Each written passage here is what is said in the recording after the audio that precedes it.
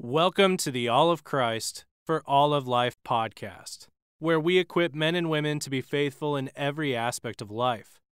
This week, you will hear the opening chapter of Peter Leithart's book, The Promise of His Appearing, an exposition of 2 Peter. Chapter 1. The First Century Context. This book is not a technical commentary on the Greek text of 2 Peter, though the Greek will be appealed to as necessary, or when I want to show off, and it does not give a detailed exposition of every verse of the letter. Instead, it lays out a broad interpretation of the letter, and, more importantly, it lays out a broad interpretive framework for it. To do this, I will focus on a set of specific issues within the letter, all of which are related in some way to the eschatological teaching of the book, which I argue is central to Peter's intentions. No doubt I have made some errors of interpretation on small, and perhaps even larger issues, but I hope that this reading is plausible enough to make some contribution to the scholarship on the epistle, and to shift the context for discussion of its contents. A significant shift in orientation and context is, I believe, necessary to make sense both of 2 Peter and of New Testament eschatology generally. The sort of shift I hope for can be easily stated. I offer a preterist reading of 2 Peter, and hope that this book will contribute to making the preterist framework of interpretation a more reputable player in New Testament studies. Preterism is the view that prophecies about an imminent day of judgment scattered throughout the New Testament were fulfilled in the apostolic age by the destruction of Jerusalem in AD 70, the event that brought a final end to the structures and orders of the Old Creation or Old Covenant.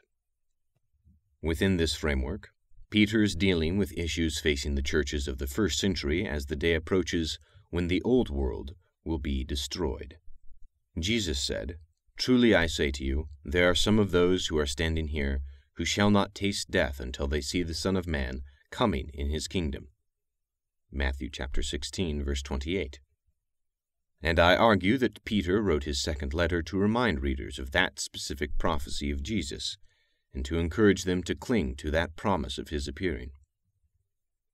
For the purposes of this book, preterism is not merely a way of interpreting New Testament prophecy, but also provides a framework for understanding New Testament theology as a whole. In part, this is nothing more than an effort to understand the New Testament in its historical context. The issues and debates that dominated the New Testament era were largely about the relation of Jews and Gentiles, and derived directly from the Gospel's announcement of a new people of God, within which circumcision and uncircumcision are equally meaningless. Preterist interpretation means trying to understand the New Testament in the light of this struggle, without retrojecting post-Reformation debates into the text. Further, an important goal of preterist interpretation is to reckon with the influence that the threat and promise of Jesus' imminent coming, which affects nearly every book of the New Testament, had on the shape of New Testament theology. For example, a preterist framework generates such questions as, is it possible that the typology of the church in the wilderness, in Hebrews for instance, had a specific reference to the first century situation? And what is unique about the organization, worship, and life of the church in the period between AD 30 and 70? And what unique role did the first century church play in redemptive history, and how is this related to the fall of Jerusalem? Though preterist interpretations have been around for several centuries, only in the past several decades has this view been endorsed by Protestant interpreters. A number of conservative Reformed commentators, notably J. Marcellus Kick, Kenneth Gentry, David Chilton, Gary DeMar, R.C. Sproul, and James Jordan, have defended some variety of preterism, and in mainstream New Testament studies, a preterist interpretation of Jesus' little apocalypse has been promoted by J.B. Caird, N.T. Wright, Marcus Borg, and others. These commentators all agree that Jesus describes the end of the Old Covenant order, or Judaism, by using language of cosmic collapse, and several argue that John does the same in Revelation. The prophecies of 2 Peter chapter 3 have also been interpreted as foretelling the final collapse of the old creation in AD 70. For example, centuries ago, John Owen linked the language of 2 Peter chapter 3 verses 8 through 13 with the prophecy of Isaiah chapter 65 to argue that Peter was not predicting the end of the physical universe, but the end of the old covenant order. David Chilton followed Owen in this conclusion, and more recently John Noe and others have presented similar arguments. Mainstream evangelical and liberal commentators on 2 Peter, however, continue to be almost completely unaware of preterism as an interpretive option. In a sense, mainstream scholarship's failure to consider preterist treatments of 2 Peter is the understandable result of the weakness of the preterist readings of the book that have generally been offered. David Chilton's treatment, for example, focuses exclusively on 2 Peter chapter 3, since that is the chapter which is most overtly eschatological. To be fair, it should be said that Chilton's discussion takes place in the context of a commentary on Revelation chapter 21, verse 1, so he can hardly be expected to treat the entire book of 2 Peter. Yet this same narrow attention to chapter 3 is characteristic of preterist treatments that I have seen elsewhere. The important question of whether 2 Peter predicts an event that took place in the first century has overshadowed the equally important questions of how chapter 3 fits with the rest of Peter's letter, and whether the whole of the letter might be understood preteristically. Another difficulty with Chilton's treatment is that he is content to point to passages where the destruction of the heavens and earth is obviously used to describe an historical event, the collapse of a political religious order. It is increasingly acknowledged among New Testament scholars that this language can be used in this metaphorical sense, but it also has to be established that Peter is using this terminology in this way. The language of the resurrection, to take a parallel example, can be used to describe Israel's national resurrection, e.g. Ezekiel chapter 37, but the church has never taken the resurrection of 1 Corinthians chapter 15 in this sense. I cannot say that this commentary moves from possibility to absolute certainty, but I hope to show that within 2 Peter, the probability that Peter is using the terminology metaphorically is quite high. Finally, I should note that many of the preterist interpretations of Peter's letter have been offered by commentators who believe that all New Testament prophecies were fulfilled in AD 70, even the resurrection of the dead that Paul predicts in 1 Corinthians chapter 15. This book will not address this viewpoint in any detail, but I must register my strong disagreement with it, since I consider it heretical.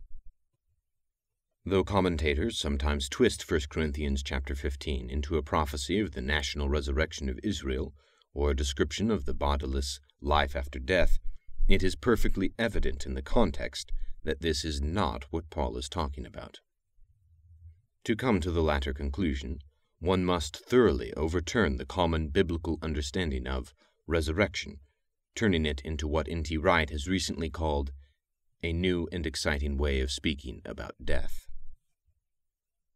But the structural premise of Paul's entire argument is the parallel between Jesus' resurrection and ours, and Jesus was at pains to show his disciples that he rose from the dead with a body that could consume food, that had bones, that could be touched and felt, e.g. Luke chapter 24, verse 39.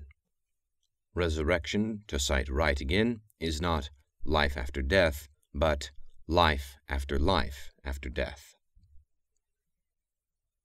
Nor can 1 Corinthians 15 be a description of the national resurrection of Israel, the formation of a new Israel during the first century.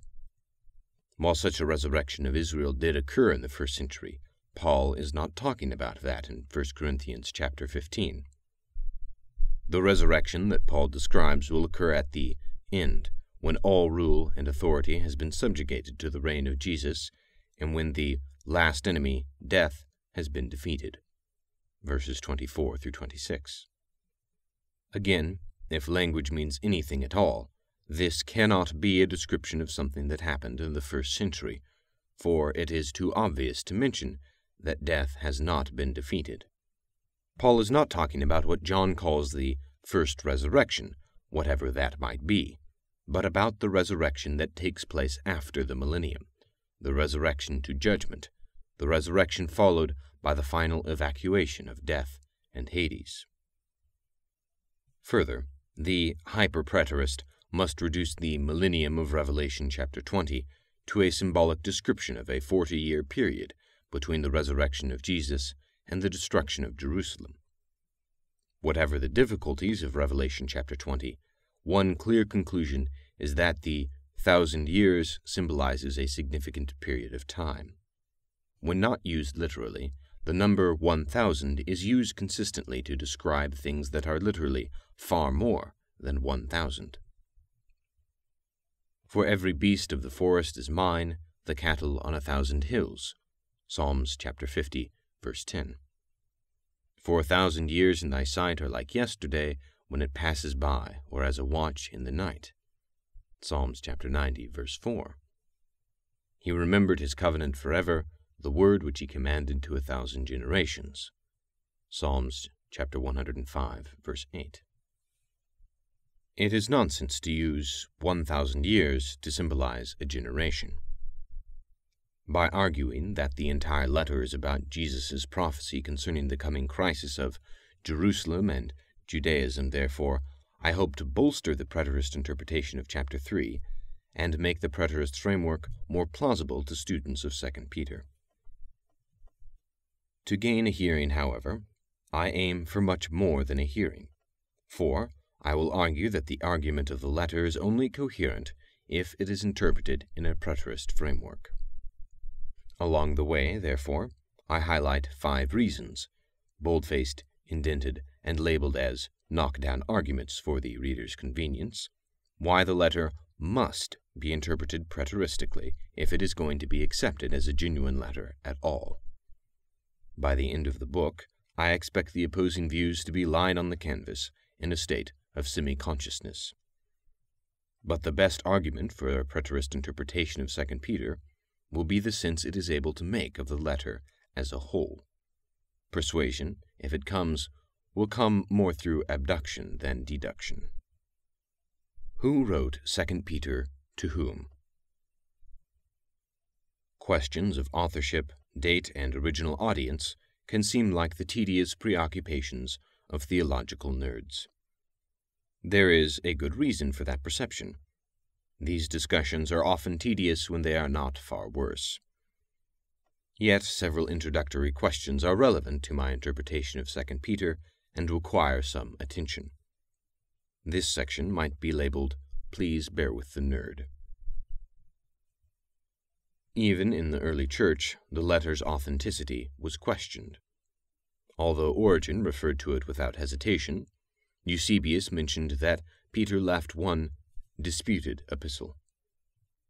Nowadays it is common, even among evangelical commentators, to see the letter as an example of pseudoepigrapha, a work written under the name of an authoritative figure by someone else.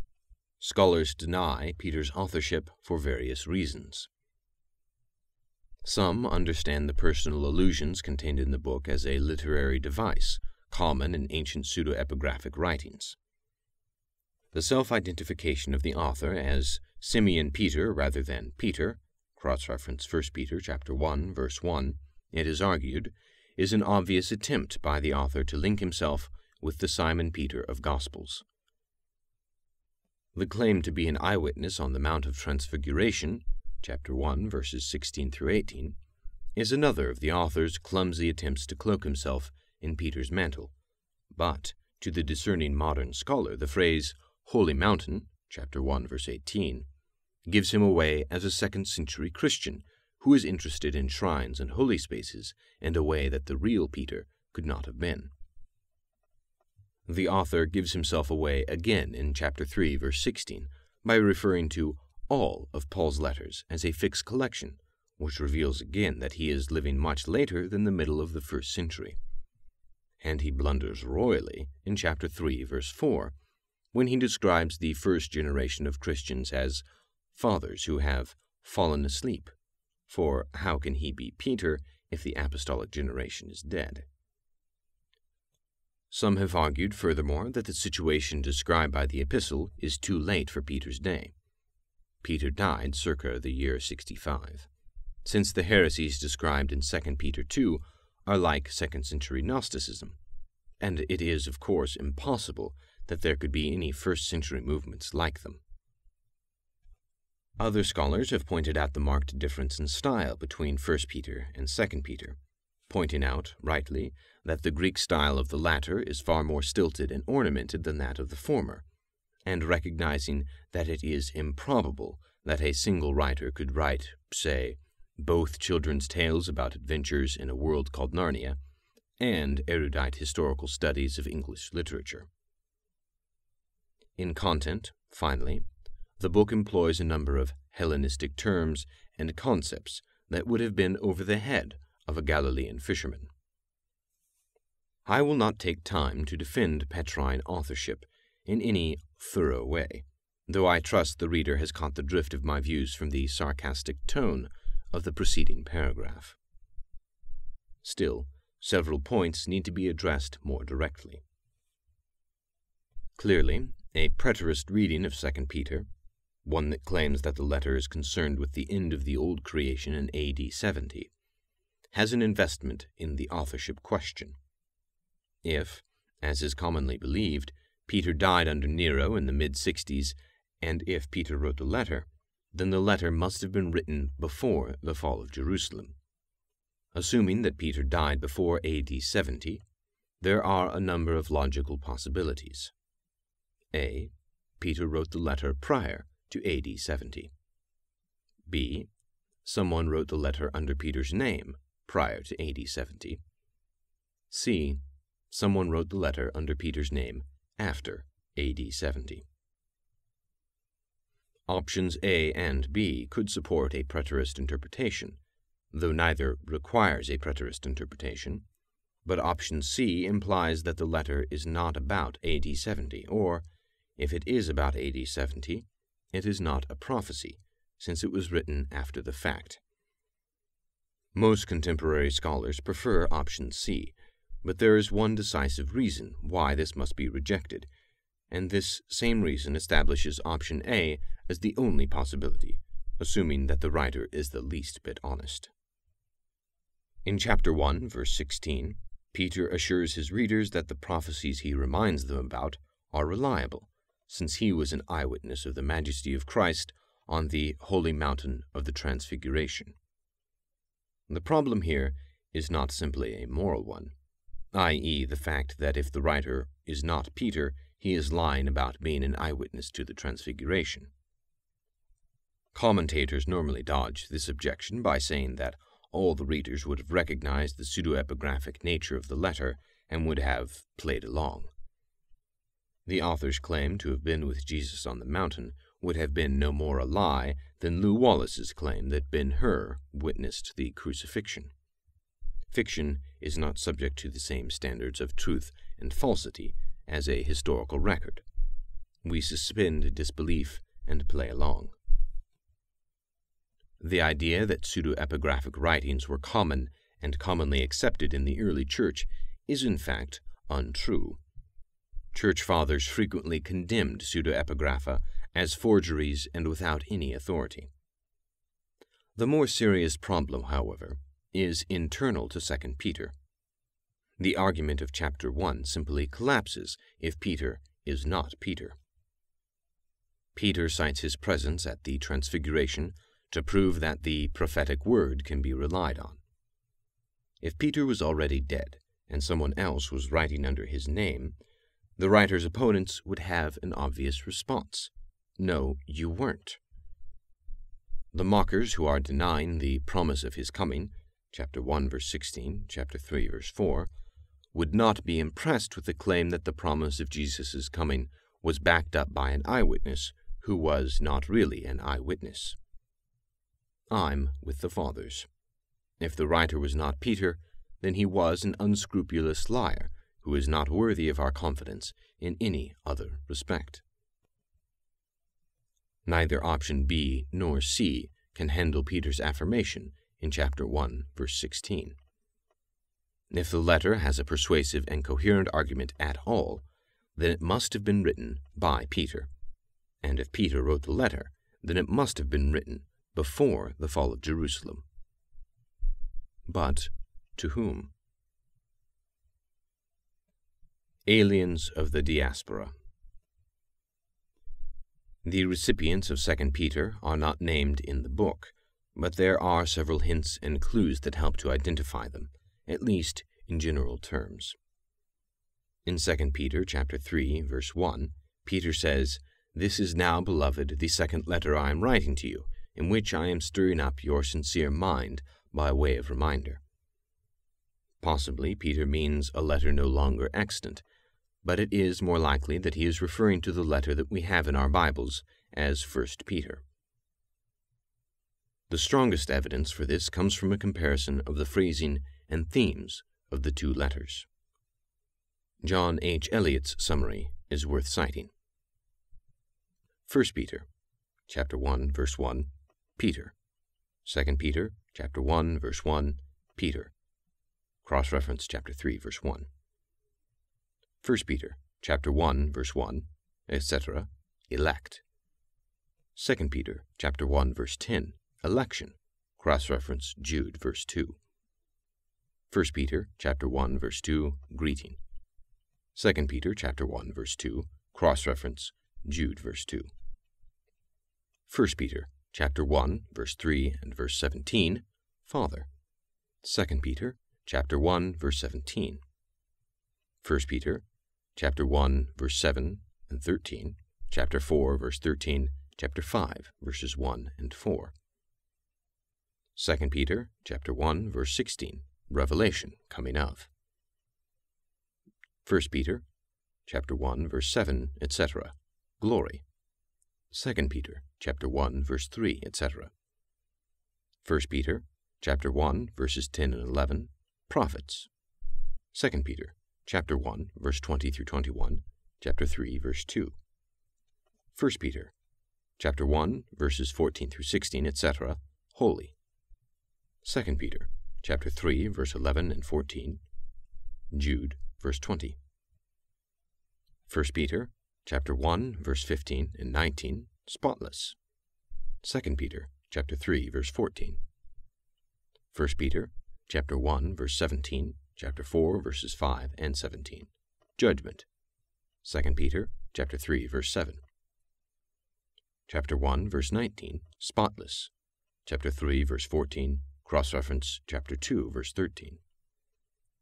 1 Peter, chapter 1, verse 22, chapter 2, verse 17, chapter 3, verse 8, chapter 4, verse 8, chapter 5, verse 9, love. 2 Peter, chapter 3, verse 7. 1 Peter, chapter 2, verse 12, chapter 3, verse 2, apotuo. 2 Peter, chapter 1, verse 16. 1 Peter, chapter 2, verse 16, freedom. 2 Peter, chapter 2, verse 19. 1 Peter, chapter 3, verse 19, disobedient angel spirits. 2 Peter, chapter 2, verse 4, cross-reference Jude 6. 1 Peter, chapter 3, verse 20, Noah, flood. 2 Peter, chapter 2, verse 5, and chapter 3, verse 6. 1 Peter, chapter 4, verses 2 through 4, dissipation of unbelievers. 2 Peter, chapter 2, verse 5, and chapter 3, verse 6. 1 Peter, chapter 4, verse 7, end of all things. 1 Peter, chapter 4, verse 11d, doxology. 2 Peter, chapter 3, verse 18b. 1 Peter, chapter 4, verse 19, creator. 2 Peter, chapter 3, verse 5. The fact that both letters deal with Jesus' coming is of particular importance for my purposes. Peter says specifically that he had earlier taught his readers about the power and coming of our Lord Jesus Christ, 2 Peter chapter 1, verse 16. And in chapter 3, he reminds them of teaching them about the events of the last days and the promise of a new heavens and new earth, chapter 3, verse 3 and 13. In both cases, Peter says that he was simply reminding readers of what he had already told them, in the first letter at least, and perhaps also in other ways. Chapter 3, verse 1. The last days and the coming day of judgment are themes of 1 Peter. As Eliot's list indicates, a coming judgment or revelation is mentioned several times in 1 Peter. You are protected by the power of God through faith for a salvation ready to be revealed in the last time. Chapter 1, verse 5.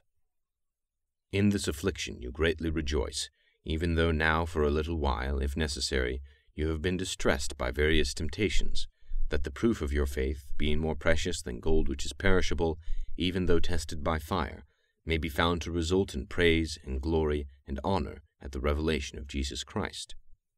Chapter 1, verses 6 and 7. Gird the loins of your mind for action, keep sober in spirit, fix your hope completely on the grace to be brought to you at the revelation of Jesus Christ. Chapter 1, verse 13. The Gentiles are surprised that you do not run with them into the same excess of dissipation, and they malign you. But they shall give account to him who is ready to judge the living and the dead. The end of all things is at hand. Chapter 4, verse 4 through 5, and verse 7. Beloved, do not be surprised at the fiery ordeal among you, which comes upon you for your testing, as though some strange thing were happening to you. But to the degree that you share the sufferings of Christ, keep on rejoicing, so that also at the revelation of his glory you may rejoice with exultation. Chapter 4, verse 13. For it is time for judgment to begin with the household of God, and if it begins with us first, what will be the outcome for those who do not obey the gospel of God? Chapter 4, verse 17. Therefore I exhort the elders among you, as your fellow elder and witness of the sufferings of Christ, and a partaker also of the glory that is to be revealed, shepherd the flock of God among you. And when the chief shepherd appears, you will receive the unfading wreath of glory. Chapter 5, verse 1 and verse 4. In several of these passages, Peter explicitly states that there is an event on his readers' immediate horizon. Even some of the passages that lack an explicit time reference refer to an event that is about to happen. The revelation of Jesus Christ in 1 Peter chapter 1, verse 7 and chapter 1, verse 13 is doubtless the same event as the coming of a salvation to be revealed in the last time in chapter 1, verse 5, and therefore the time reference of chapter 1, verse 5, ready to be revealed, applies also to the manifestation of Jesus in verses 7 and 13. The revelation of Jesus, moreover, is likely the same event as the appearance of the chief shepherd, 1 Peter chapter 5, verse 4. Given these passages, it makes sense for Peter to say that he has already made known to you the power and coming of our Lord Jesus Christ, 2 Peter chapter 1, verse 16, and that his second letter is written to remind his readers of words spoken beforehand by your apostles, 2 Peter chapter 3, verse 1, including Peter himself. The connection between 1st and 2nd Peter makes a prima facie case for a preterist interpretation of the latter. If 1 Peter is about a revelation that is ready to come, about an end of all things that is at hand, about a judgment that is ready to begin at the house of God, then 2 Peter, which is a reminder of things taught in the previous letter, must be about the same topic. Anyone reading the second letter with a knowledge of the first, which Peter assumes, would naturally assume that he was talking about the same imminent coming that he talked about in the earlier letter. Knockdown argument number 1. Peter wrote his second letter on the theme of the coming of Jesus, which he says was also a theme of his first letter, which is 1 Peter. Since 1 Peter's teaching about the coming of Jesus highlights its imminence, 2 Peter must be dealing with the same looming event. If Peter wrote both letters to the same Christians, who are these recipients? 1 Peter chapter 1, verses 1 and 2 describes them as those who reside as aliens, scattered throughout Asia Minor. Aliens is a literal description of their geographic and political condition rather than a description of a spiritual condition. They are residing in an alien land rather than in their homeland. Peter also describes them as being scattered, employing a Greek word related to diaspora. By Peter's time, diaspora had become a technical term for the dispersion of the Jews from the time of the Babylonian captivity, and so it is possible that Peter is writing to these scattered Jews, living as aliens outside the land of promise. If so, these are Jewish believers, not Jews in general. They are a chosen people, as Israel was, but they are chosen to obey Christ and be sprinkled with his blood, and they are awaiting the revelation of Jesus Christ. Peter may be writing, then, to diaspora Jews who converted to Christ through the preaching of various apostles, perhaps including Paul. That the recipients are Jewish believers may be supported by Peter's use of Old Testament terms and phrases to describe them and their relationship with Jesus. Jesus Christ is the cornerstone laid in Zion. Those who are outside the community are Gentiles, and therefore the recipients are to think of themselves as Jews. Even the description, not being a people, is drawn from Hosea's description of the adultery and restoration of Israel. According to Hosea, Yahweh treated them as not a people, but then wooed them back to become his people. Yet commentators on 1 Peter almost all agree that the letter was written to Gentiles and give several arguments to support this conclusion. One is that Peter describes his readers as formerly being controlled by lust and ignorance, committed to a futile way of life inherited from your forefathers. These seem to describe people who have formerly been worshippers of vain or futile idols. Further, chapter 4, verses 3 and 4, recall that the readers have engaged in abominable idolatries. I do not find these arguments for a Gentile audience persuasive. Peter recognized that the Jews were ignorant in regard to Christ, and even Peter's description of the futile way of life inherited from their forefathers and their idolatries might reasonably be applied to Jews. For many centuries, after all, Israel had been a nation of idolaters, setting up high places, worshipping Baals and Asherah, burning incense to golden calves. Paul certainly was capable of describing Israel's history as a history of futility and idolatry. In Romans 1, he brings God's case against humanity in general, but his indictment includes a sharp attack on Jews in particular.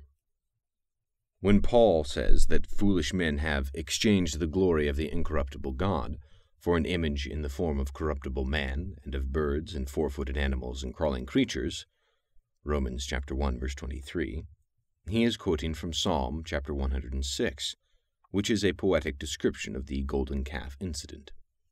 Israel, as much as the Gentiles, or more, had exchanged the truth of God for a lie and worshipped and served the creature rather than the Creator.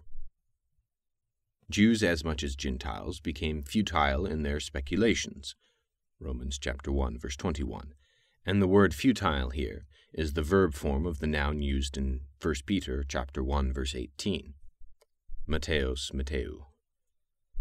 More generally, it is not at all unusual for Scripture to describe the Israelites' idolatry as leading to futility, even futility inherited from the fathers.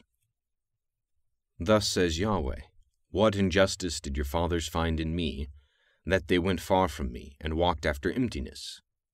Septuagint Mateos, and became empty. Septuagint Mateu. Jeremiah chapter 2, verse 5. Thus says Yahweh, "Do not learn the ways of the nations, for the customs of the peoples are futility." Septuagint Mateos. Because it is wood cut from the forest, the work of the hands of a craftsman with a cutting tool. Jeremiah chapter 10, verses 2 and 3. Every man is stupid, devoid of knowledge. Every goldsmith is put to shame by his idols, for his molten images are deceitful, and there is no breath in them. They are worthless. Septuagint Mateos. a work of mockery. In the time of their punishment they will perish. Jeremiah chapter 10, verses 14 and 15. These references from Jeremiah are particularly important. Jeremiah was warning Judah and Jerusalem of an impending catastrophe because of their devotion to futility. Peter, an apostolic Jeremiah as well as an apostolic Moses, see below, does the same. The Jewish forefathers' way of life was futile in several ways.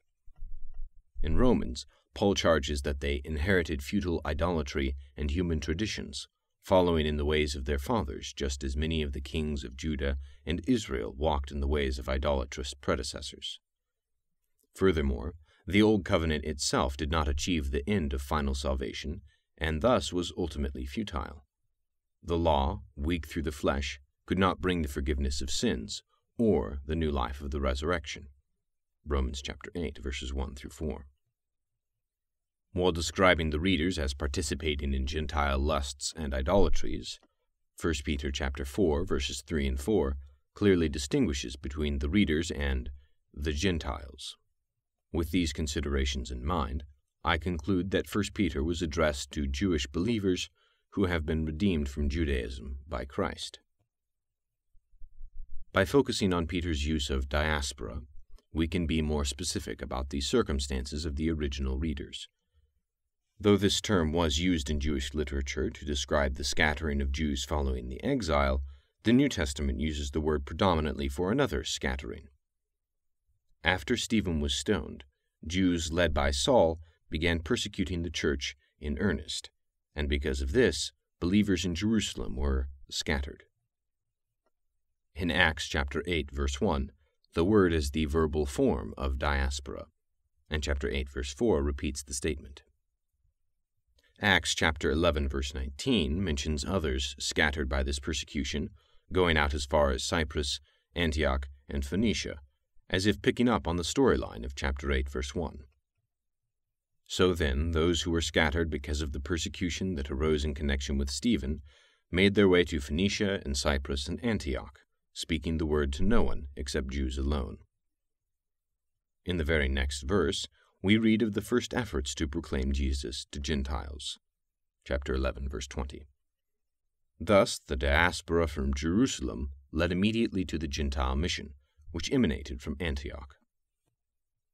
The New Testament records a diaspora of the Jerusalem church, scattered because of the attack of another Babylon. 1 Peter chapter 5, verse 13, which is Jerusalem. Like other descriptions of Israel, the people, seed of Abraham, sons of God, etc., the New Testament applies diaspora predominantly to the church. This gives us an insight into the situation into which Peter wrote his second letter. The recipients are Jewish believers who are no longer living in Jerusalem, their home city, because of persecution. In 1 Peter, the apostle gives them hope and comfort in the midst of their sufferings, assuring them that a judgment is awaiting their persecutors, which will soon be carried out. Their suffering will be vindicated, the blood of the martyrs will be poured out upon the city, and the avenger of blood will arise to take vengeance. In this context, 2 Peter chapter 3, verses 1 and 2 also makes sense. Given the passage of time, it is important for Peter to write again to give reassurances. In his first letter, he had used strong language to convey the imminence of the judgment. The end of all things is near, 1 Peter chapter 4, verse 7, and it is time for judgment to begin from the household of God, chapter 4, verse 17. But time passed, and more of the apostles died, and nothing happened. Some, particularly the persecutors whom the church hoped would be judged, began to mock the Christians' expectation and hope for vindication. They raised doubts that the judgment is going to happen at all, and some believers have broken under the pressure. An apostasy is beginning, and the focus is on the failure of Christ to return. Peter writes to assure his readers that what he predicted in his earlier letter will come to pass. Though this reconstruction is admittedly too speculative to use as a basis for a preterist interpretation of 2 Peter, it is obviously consistent with such an interpretation. Structure. 2 Peter is laid out in roughly a chiastic outline, a fact that will guide us at a number of points in our interpretation of the letter. A. Fruitfulness in knowledge of Christ, chapter 1, verses 1 through 11. B. Reminder of the power and coming of Christ, chapter 1, verses 12 through 21. C. False prophets, chapter 2, verses 1 through 3. D. God knows how to protect the righteous, chapter 2, verses 4 through 10a. C. False teachers, chapter 2, verse 10b through verse 22. B. Reminder of the day of the Lord, chapter 3, verses 1 through 13. A. Encouragement to perseverance, chapter 3, verses 14 through 18.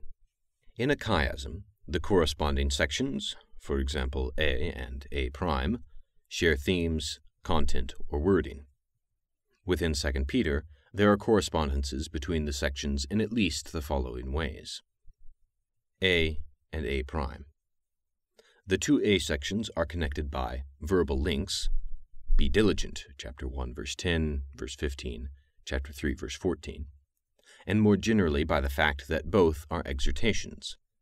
They are also linked by the theme of knowledge, and by the fact that both contain blessings, in the greeting of chapter 1, verse 2, and in the farewell of chapter 3, verse 17 and 18. B and B'. These sections include a language of remembrance and recollection. Both, moreover, employ the phrase, know this first of all, and both are concerned with the day and the coming of Jesus. Substantively, both sections address doubts about the reliability of Jesus' promise to come to rescue his people. C and C'. These sections are linked by a common concern for false prophecy or false teaching. Chapter 2 begins with a reference to Israel's history of false prophecy, verse 1, and one of these false prophets, Balaam, is mentioned in verses 15 and 16. In both, Peter accuses his opponents of sensuality, apostasy, and false words or heresies. Both sections employ the image of a way or path to describe a manner of living, and both deal with the greed of the opponents. D. The central section of Peter's epistle contains his assurance, based on several Old Testament events, that the Lord will judge and will rescue his own in the midst of judgment. The beginning of this section is fairly clear. Verse 4 turns from a warning about the false prophets to an assurance that the Lord will judge. But the end of the section is more difficult to determine. Verse 9 is the conclusion to the series of if statements, verses 4, 6, and 7. But whether the first half of verse 10 concludes this section or begins another is difficult to determine. I have, based on grammatical considerations that we need not detail, divided verse 10 in the middle, following the NASB and seeing verse 10a as the concluding clause of verse 9, and verse 10b as the beginning of a new section of polemic against the false teachers. One implication of this structure is that the letter is a connected whole, dealing with one main theme, namely the power and coming of Jesus and false prophets who deny his power and coming. The issue of the last days, or the new heavens and new earth, does not arise for the first time at the end of the letter. Given the chiastic connection between the beginning and end, if the timing of day at the beginning can be determined with some certainty, so might the other. If I can show that chapter 1, verses 12 through 21 is about an imminent day of judgment, it will follow that chapter 3, verses 1 through 13 is as well. According to John Breck, chiasms not only function statically with balancing sections on either side of a central section, but also function dynamically, so that the text circles in toward a central point. The first of each pair of corresponding sections makes a statement, which the second of the pair amplifies. The writer says A, and then, what's more, A'. With regard to 2 Peter, the structure works as follows. A and A'. Peter urges his readers to put on Christian virtue, A, and what's more, warns them before of the challenges they will face in living holy lives. A prime. B and B prime. Peter can testify to the truth of Jesus' promised coming, B, and what's more, this promise will be fulfilled in spite of delays and mockery, B prime. C and C prime. The mockers are not worth listening to because they have denied Jesus, C, and what's more, they will themselves be destroyed, C prime. D. We know that God can and will destroy the false teachers and mockers and rescue his children, because he consistently has done this in the past. In short, the central thrust of the book as a whole is not merely to give information about the coming day of God. Peter's main goal is pastoral, to prepare the flock for difficulties ahead and to assure them that God, the judge of all the earth, will do right and will not let the righteous perish with the wicked when he comes to destroy a new Sodom. Thanks for listening to this week's edition of the All of Christ for All of Life podcast. That was the first chapter from Peter Leithart's The Promise of His Appearing, an exposition of 2 Peter. If you'd like to hear the rest of the book, you can purchase it at audible.com or anywhere audiobooks are sold.